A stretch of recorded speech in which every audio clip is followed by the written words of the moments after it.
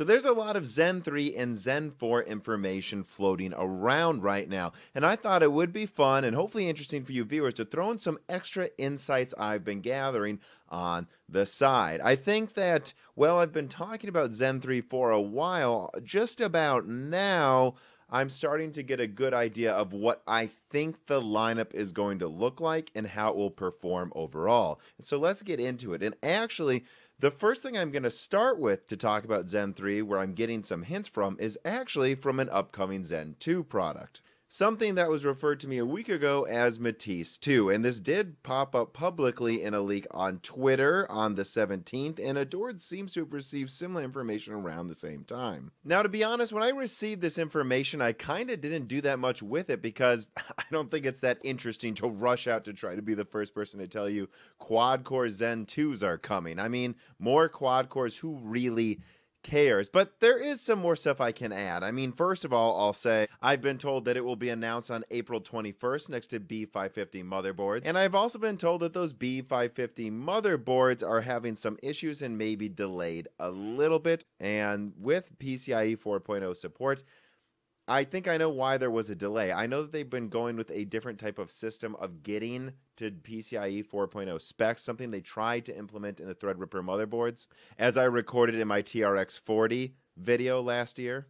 So it just wouldn't surprise me if there were just some issues and they had to scrap the first release of them and, you know, take more time to get them out. But again, the point is B550 will be coming with PCIe 4.0 support in the next few months. And because it uses a new method of getting to Gen 4 PCIe specs, it shouldn't break the bank. It'll be below $100, and it'll be right at the time that Intel's launching the full Comet Lake, which is, I think, something people are reading into too much. So I definitely think AMD's filling out their Zen 2 lineup to meet Intel refreshing with Comet Lake, but I don't really see these Matisse 2 quad cores as i3 killers. I think the i3 was murked by the 1600 AF and cheap 2600s and 2700Xs. Well, I mean, last year. In fact, I reached out to another source who directly told me that people are kind of misrepresenting what Matisse 2 is really all about. And so I think I want to talk about that because I think it gives us hints at Zen 3 eventually. So what is Matisse 2 all about? Well, it's definitely not disabled 8-core CCXs. I mean 8-core chiplets. I don't think, at the very least. I think AMD is getting good enough yields on TSMC 7 nanometer where that just doesn't make sense. It's obvious it's just one CCX, whether it's its own 35 millimeter squared chiplet, which would save money, or something else. Now, what would that other thing be?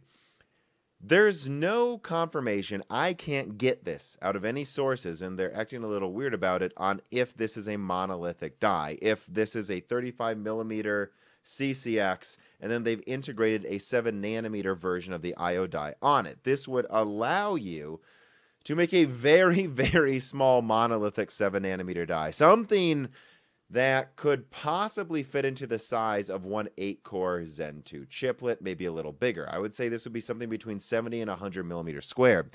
That, in my opinion, is not an i3 killer. That's a Pentium killer, and being on 7 nanometer gives it longevity if they ever completely switch off Global Foundries in the next year or two. This would mean they could continue to churn out monolithic quad-core Zen 2 chips that are meant to eventually go into the Ryzen 4000 lineup as rebrands and crush Pentiums. That's kind of what I see this as.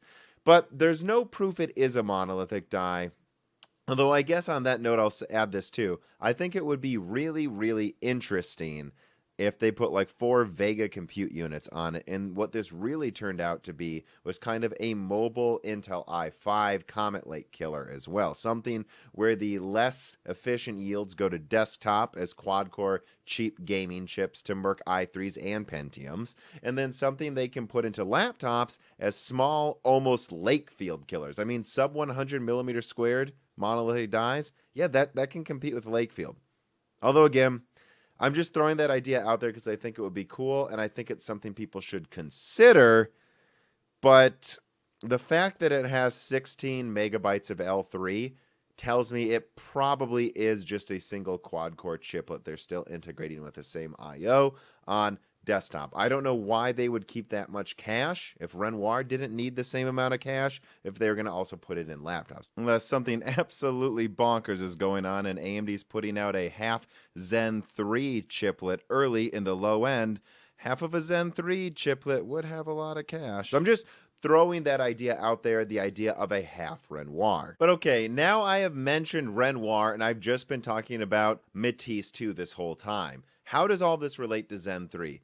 Well, I think people need to look at these slight increases in thread count that's been going on across the board. This to me hints at what the Zen 3 lineup will probably look like. Now, we already know that AMD is testing Renoir desktop flavors right now. So I think it's safe to say if they're testing Renoir to put on desktop, that will eventually slot in replacing Picasso on desktop. And remember, although it was Zen Plus, it did slot into the Desktop 3000 series with just 4 core and 8 threads. Renoir doubles this. It stands to reason AMD would slot in Renoir despite being Zen 2, just like before, as a Zen 2 APU below Zen 3 and the Ryzen 4000 desktop series. But you see what I'm getting at here? The 1300X, the Zen 1 R3 1300X was just 4 cores as well. And now we know the 3300X is going to be 4 cores and 8 threads.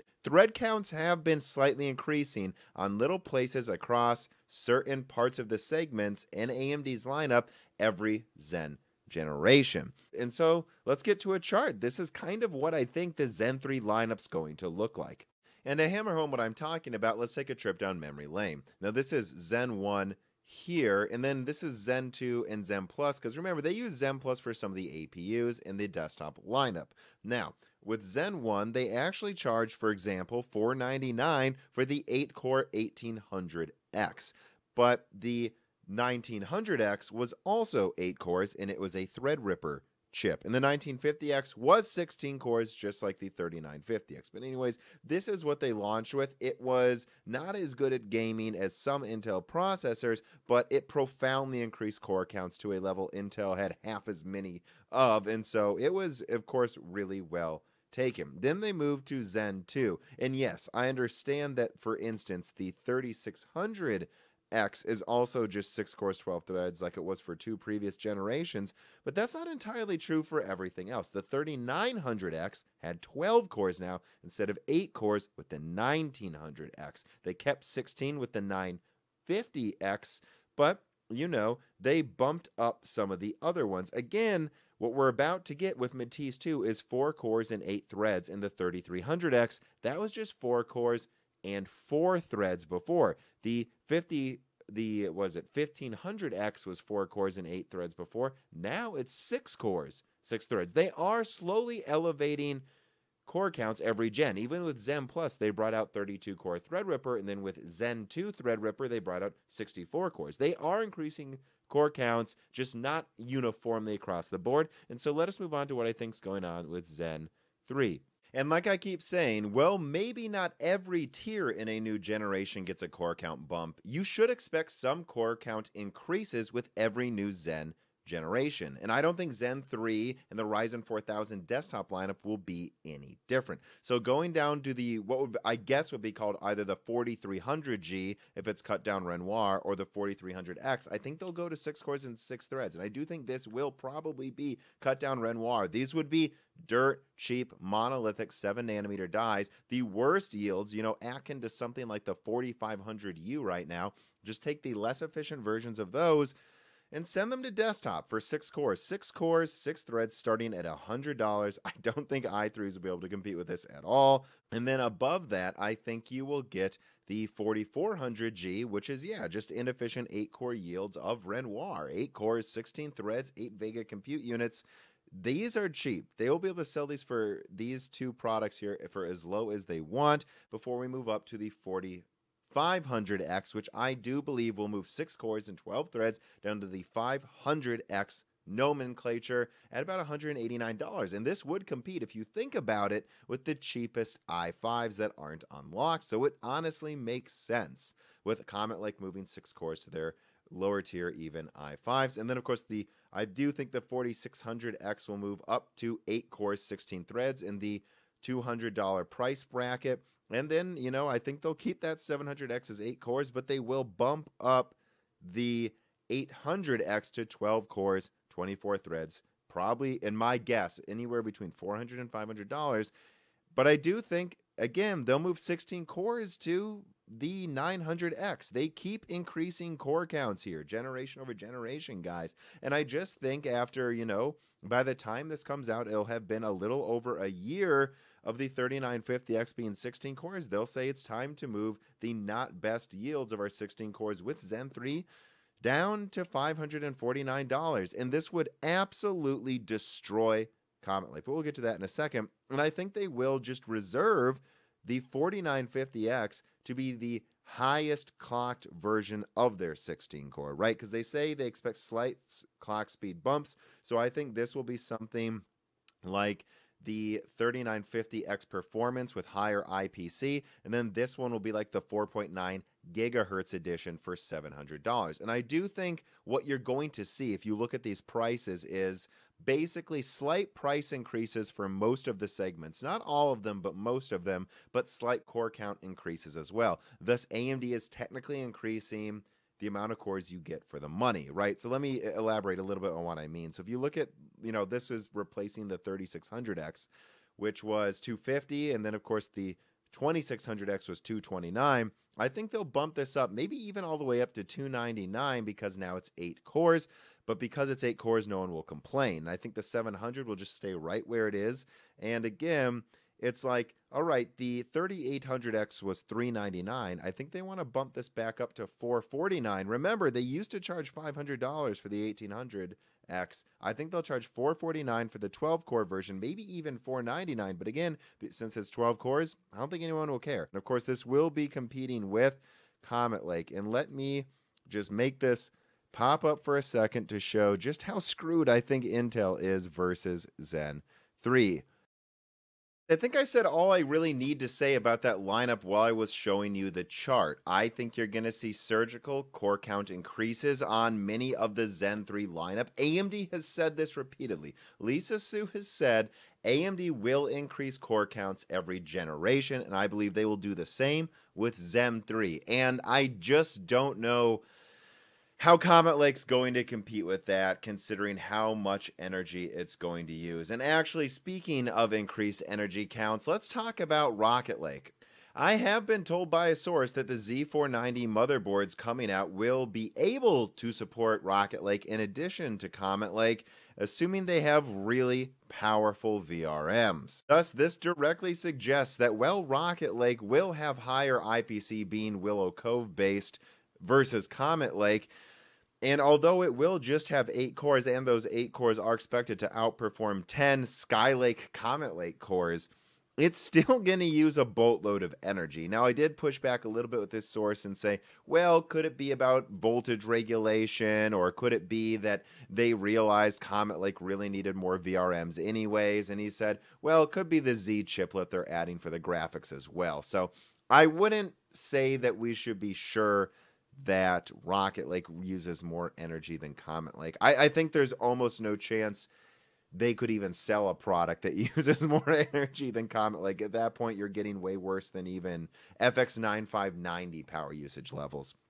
But what I do think is that Comet Lake is not going to bring 80 watts or anything like that, despite being just 8 cores. That Rocket Lake's going to keep that 125 watt to 150 watt power usage. And of course, we know that with restrictions removed, Comet Lake will use over 200 watts. I don't think Rocket Lake's going to be any better. And, I have been told by an Intel source over and over to remember in the back of my mind that, yes, Rocket Lake is a Willow Cove port, but Willow Cove was designed for 10 nanometer. And when you backport a node, not everything works out perfectly. There are some efficiency gains and IPC increases that were only possible on 10 nanometer. And so do not expect Rocket Lake to literally just be 14 nanometer higher clock Tiger Lake. That's not what it's going to be. It'll probably be in between the performance, but at least they'll be able to make it since it's on 14 nanometer.